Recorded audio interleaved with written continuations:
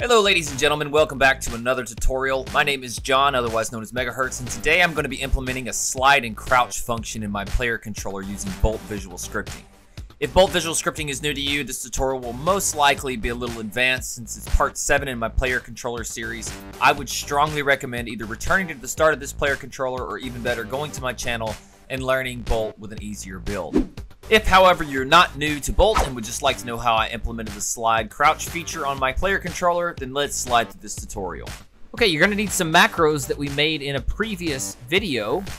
For video 2, we're going to need the movement macro and the MoveVariableTransform Macro, as well as the MoveVariableForce Macro. If you want to know how these work, go to video 2 in this series. You're also going to need a run animation macro or a movement animation macro, which we build in video 3. If you want to know how that works, go back to the 3rd video in the series. And specifically to today's videos, you're going to need a slide macro and a crouching macro. And I will explain later on in the video how exactly these work. Once you get that completed, you're going to need to go to your input manager by going to Edit and Project Settings, and then on the left side, click Input Manager. At the very top, whatever that number is, if it's 30, make it 32. If it's 34, make it 36. Going down to the bottom, you're going to have to rename the 2 new inputs that came up. Name one down, and the other, you're going to name crouch. I have down set to S. It's key or mouse button. On the X-axis and get all motion from joysticks on both of those. The crouch button I have set to left control. You can set it to whatever you want, but it is case sensitive and it has to be in a similar format. Okay, you're also going to need 4 new animations, 2 for crouch and 2 for slide. You'll have a crouch idle with the sample set to 6 that should look something like this. If you don't have these sprites, you can get them from the link in the description below. And you should also have a crouch walk with the sample set to 8. Looks like that. You should also have a slide start. This is the one that just loops over and over again. The sample is set to 10. And then when the slide ends, this is the slide end. You can set that one to 12. That one is going to be very quick. You're also going to need 2 new animator parameters. One you're going to call sliding, and it's a bool, and the other crouching, and that's also a bool. When you get that done, you're going to need 3 new player variables. Click on player, go down to variables, and add 3 new ones. One can slide, just like that, with a boolean, and just leave it, actually set that one to true. And then you're going to need slide speed to float, set that to 10, and then slide time, that's a float as well, and set that to 0.8.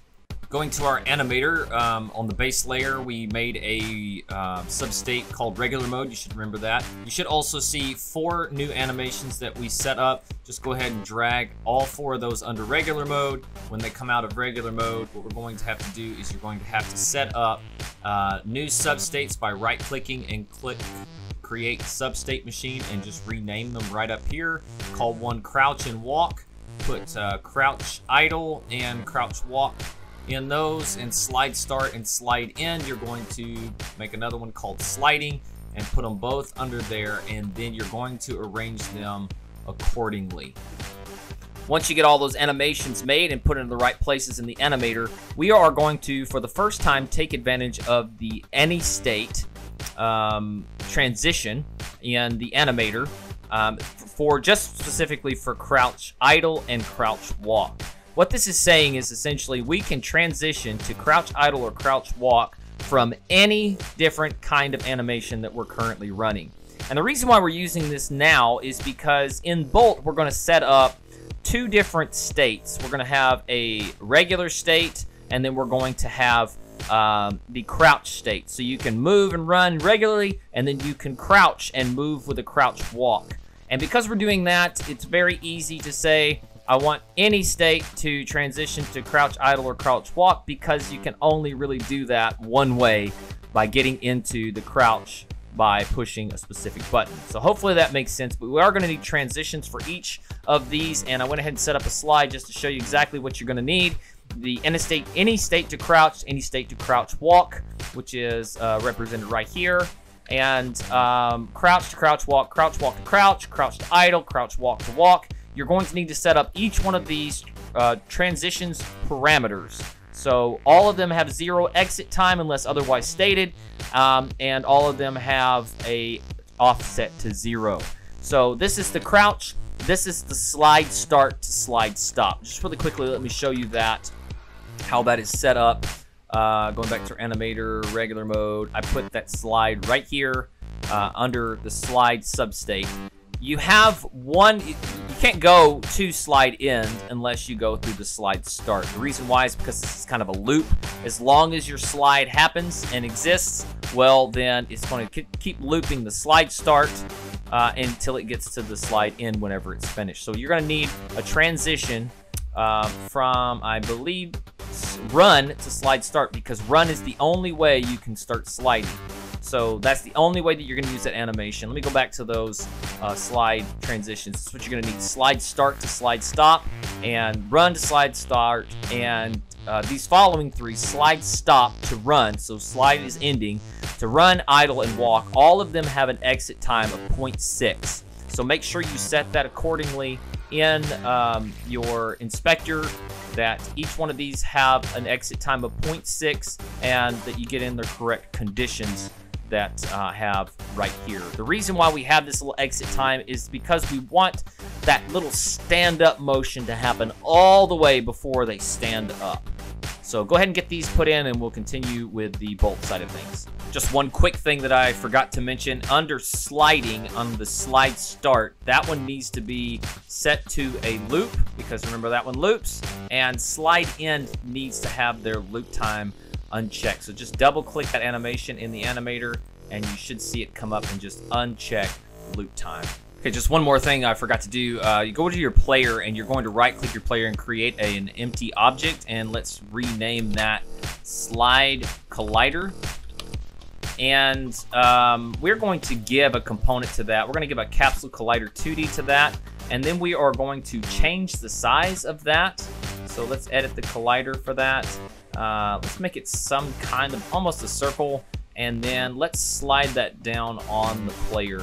You can actually make this, I believe, long ways if you want. So you can, well, I think actually to do that, you have to set it to horizontal, which that's fine. You can do that. And then just, if you want to, you can just set it just like this. It's not going to really hurt anything if you make it kind of circular. We just need to make sure that it gets underneath this wall. As you can see for this map, I've kind of taken out 2 parts of the wall, and just kind of give you an idea. By the way, that is not going to be a trigger, and make sure when you get it set to where you're happy with it that you just uncheck that button right there. What that's going to do is it's going to disable it in the game until we enable it. So basically what we're going to do in the bolt side of things is we are going to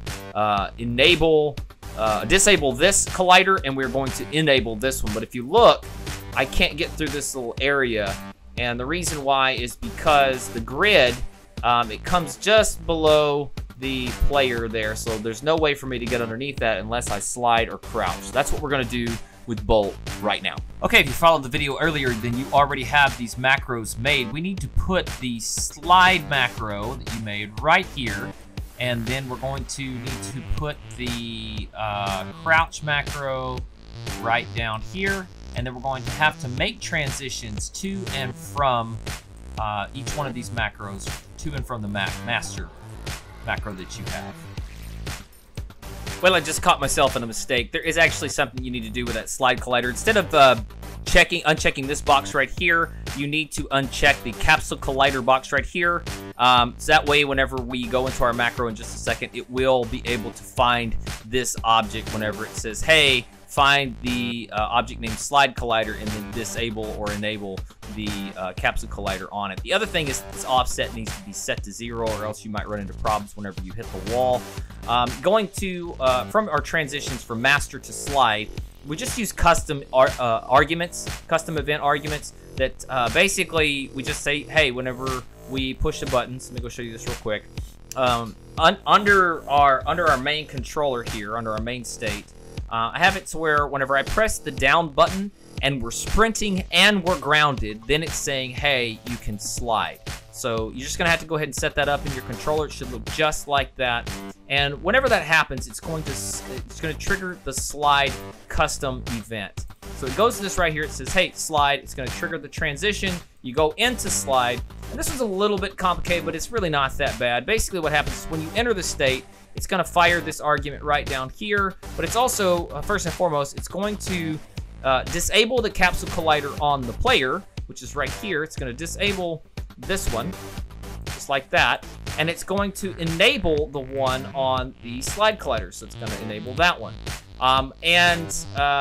It's going to set our animator bool sliding, which is right here, to true. And it's going to say, okay, trigger that animation.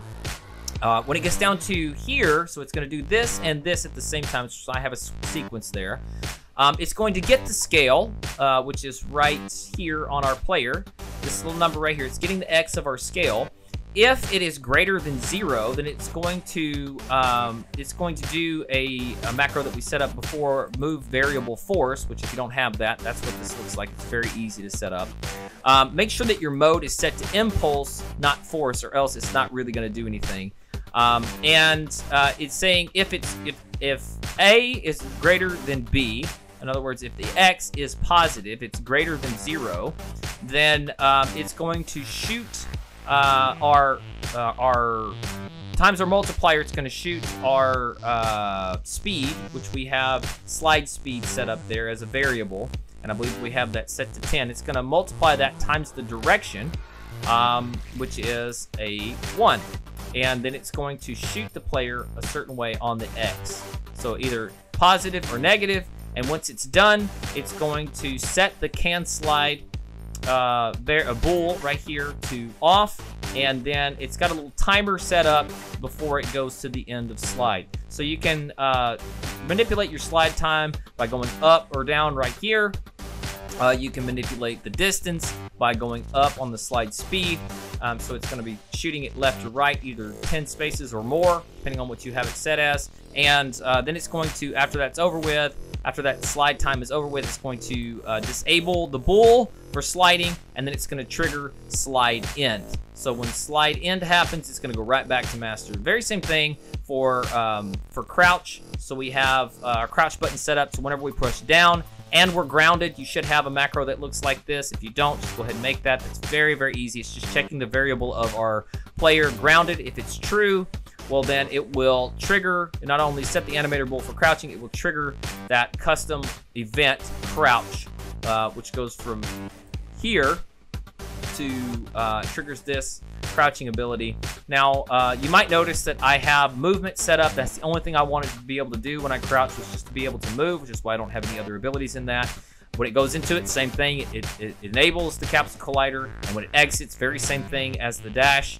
The slide, it just re-enables it at the end.